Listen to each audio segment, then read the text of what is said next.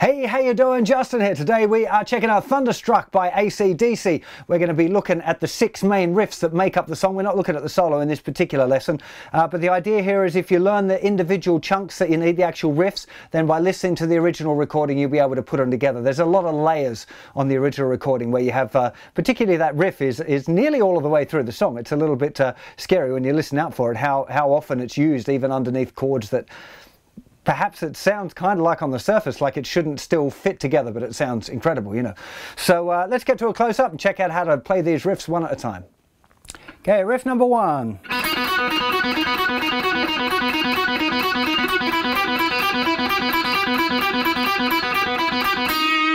Okay, so this is the intro part, and this is a really good one for getting used to the technique that you need to play the main riff.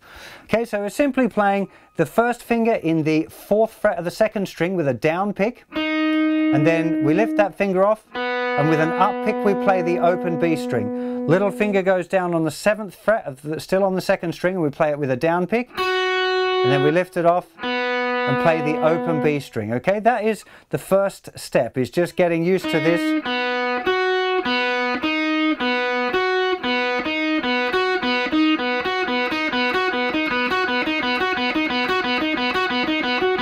The really key thing here is doing it slowly until you can get it accurate, because if you try and speed up too soon, you'll just make it messy, and when you play messy fast, it just doesn't sound good. You really got to try and get it nice and clean. So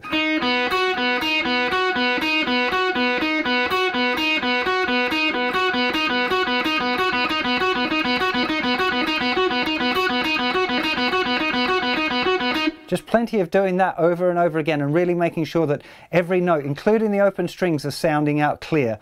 If you don't lift your fingers off and lift them far enough, particularly on this one, there's a couple of harmonics that you might find ringing out as well. So really making sure they're not there as well, and just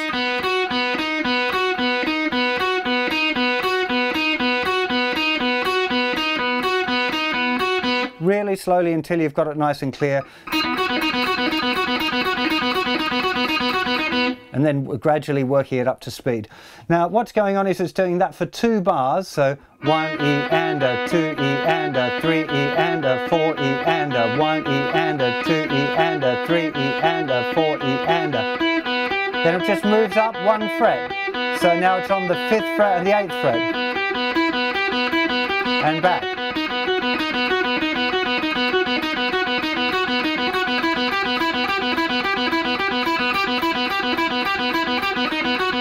And another thing just to point out at this stage, before, I'd recommend you spend a bit of time thinking about this riff as well, trying to keep your hands relaxed, because if you get too tense you're going to find fatigue sets in real fast with a riff like this, because it's pretty intense. It's picking and it's the synchronized, it'll expose any synchronization issues between the hands, you know.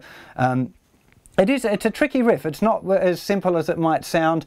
It can be done a lot easier if you use hammer-ons and flick-offs, but I'll show you that a little later on. But yeah, this first stage, just really slowly and carefully.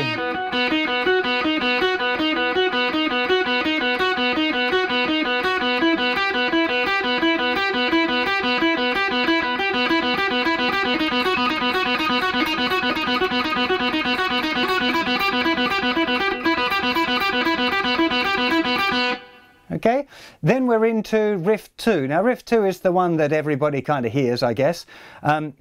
There's a few different fingering options that I've seen people use. I think I'm using pretty similar to what Angus uses. It's exactly the same idea of this playing a fretted note and followed by an open string in between, but you want to get the pattern right. So the pattern is going to be 12th fret, 10, 9, 10, 9, 7, 9, 5, 7, 4, 5, 4, 5, 4, 5, 4. So that pattern again, 12, 10, 9, 10, 9, 7, 9, 5, 7, 4, 5, 4, 5, 4, 5, 4. So I suggest you write that down again, okay? 12, 10, 9, 10, 9, 7, 9, 5, 7, 4, 5, 4, 5, 4, 5, 4. Okay? Using third finger, first, stepping back with the first, second, first, step back, first, third, step back, first, third, step back, 4, 5. It's first and second finger for that last part.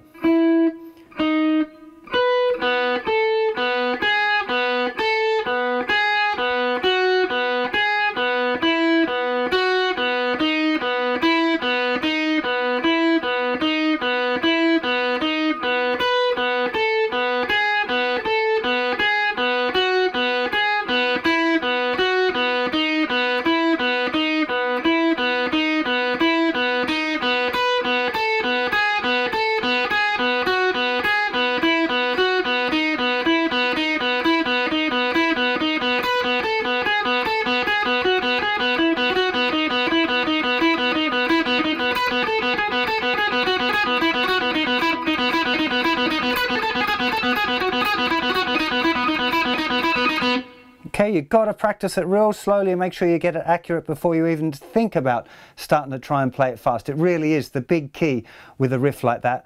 Now, I said I'd mention to the hammer-on and flick-off version because I played this in bands for years, and I'd seen the video clip of Angus using his picking hand to salute the audience, and was doing it all with hammer-ons and flick-offs. It's quite possible to do it that way. If you're going to do that, you probably want to mute the strings either side using your fingers. So put your first finger on the thinner string, thumb on the third string, and the edge of your thumb there muting all of the other strings so that you can...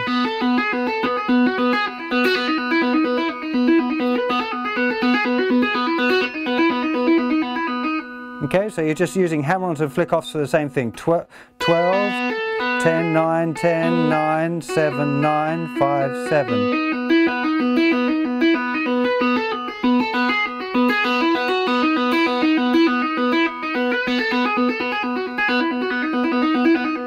It's actually a lot easier that way, I think, anyway, than picking it, because the picking it can get pretty tiring for me. You know, after I'm playing along with the song about halfway through it, even if I'm really focused on trying to stay relaxed, it still seems to, a little bit of tension picks up there. So you might find a similar sort of thing, but it's all just down to practice, playing that riff.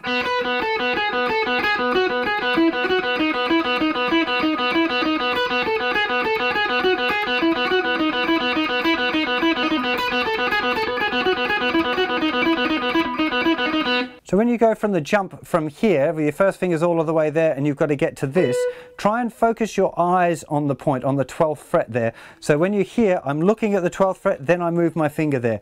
If you try and follow your finger up, it'll be very hard to stop at the right point. So when you're all the way down there, just looking at the 12th fret and then move your third finger there, and you should get there. That's kind of like the little key for getting that jump right. Okay, on to riff 3.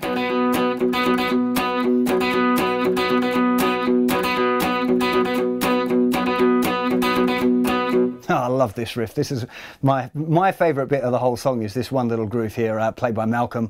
Of course, the king of rock rhythm guitar. As you can probably tell, I'm a bit of a fan with my Malcolm Young model Gretsch here. So this is just simply a B power chord. But the way he plays the rhythm is just perfect for this tune. Really, you know, against that really busy part that Angus is playing, just to have this such a tasty little groove going on. And what's really important here is that you realise that the hand is moving pretty consistently. So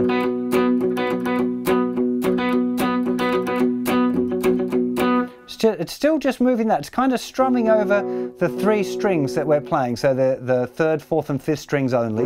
Okay, making sure the tip of your first finger is muting the thicker string as well, in case you accidentally pluck that.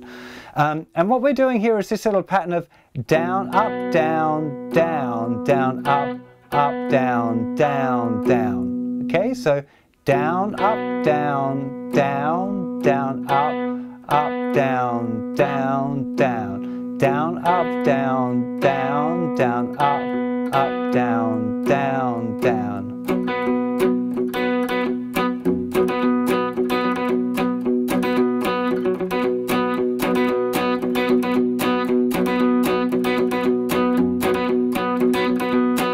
It's a really, really hard one to try and teach this. I had a lot of trouble tabbing it out there for the Aussie songbook as well, because it's just it's a funny one to write down. It's all about just keeping that hand moving.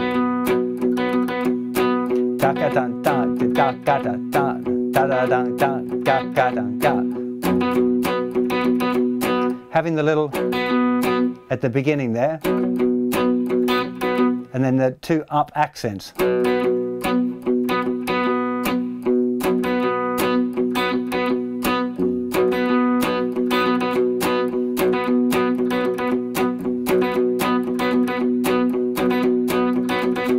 Such a great riff. I love playing that in a band. But anyway, that's a really, really important part of the tune. So make sure you check that out as well, because it's a very dominant part alongside Angus's shreddy kind of a riff there. So the other pieces of the puzzle that you need, riff 4 is this.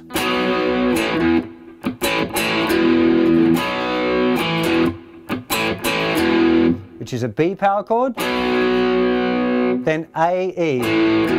It sounds to me on the record like it might just be the one note, but I've always played an A power chord to E power chord, so.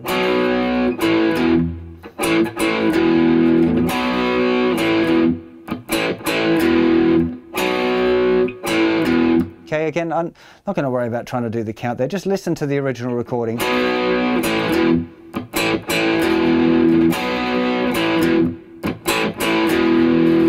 Okay, well, do watch out for a few times that there's just a big B chord left hanging as well, so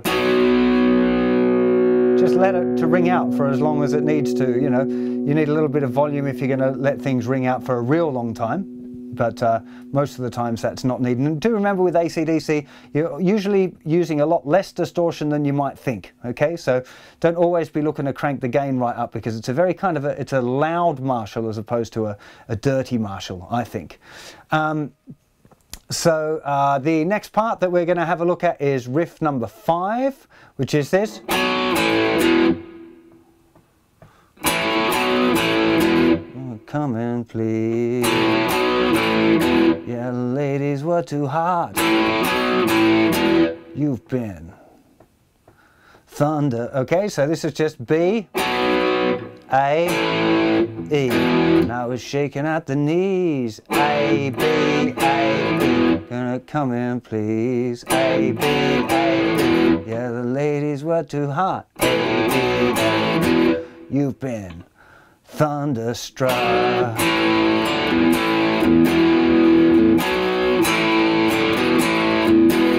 Really, really nice riff here for the chorus. This is riff number 6. So B power chord, then A, then lift off that finger. So we're just playing the open A string and the open D string, and then an E. So 1, 2, and 3, 4, and. Okay, it feels a bit weird, but as soon as you play it right, it's really just like the record. B, A, open strings, E, A, E, B, A.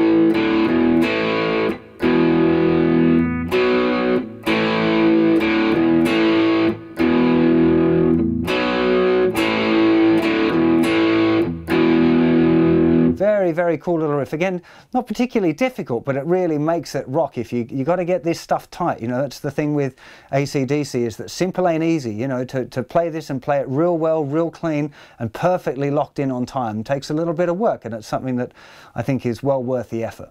Okay, and the last riff that we're checking out today is this one, which is yeah, it's alright.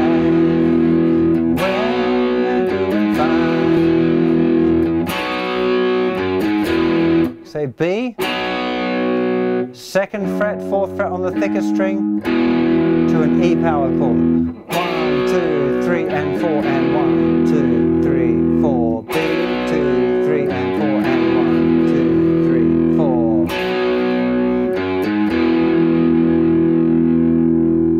This really is an all-time rock classic, and it's a great fun one to play, but I hope you heed my advice and just start real slow, because if you start trying to play the riff too fast too soon, it just becomes a big blur. And do spend a bit of time listening to the original recording as well to figure out where the puzzle pieces go, because there's a lot of times where you can play that riff right through whole big sections, but as well really listening to the tightness of the rhythm section Malcolm's playing particularly. It's just so tight with the rest of the band, you know, it's as good as rock and roll gets, and this is, you know, one of their biggest hits, so definitely well worthy of a little bit of study time and attention on this track. Listening to the original recording, trying to play along. One thing that I'll just mention quickly is using transcribe software. So I use a program called Transcribe, which I can slow down tracks. So when I'm practicing this particular song, I can slow the track down a bit to 70% or 80% or whatever, and gradually work my way up while playing along with the original recording, which is a little bit more fun than just practicing along with the metronome. So that would be the recommended path, I think. Spend a little bit of time, particularly with the main riff, which is probably what most of you are watching this video for, is to learn that. So just making sure that you get it right very, very slowly first, that you're getting it all clean, and then have a go at playing along with the record at like 50% or 60%. Make sure that it's still really tight, and then move it up a little bit to 70%, move it up again, you know, as you're getting the riff really nice and tight. So I'll see you for plenty more lessons very soon. You take care of yourselves. Bye-bye.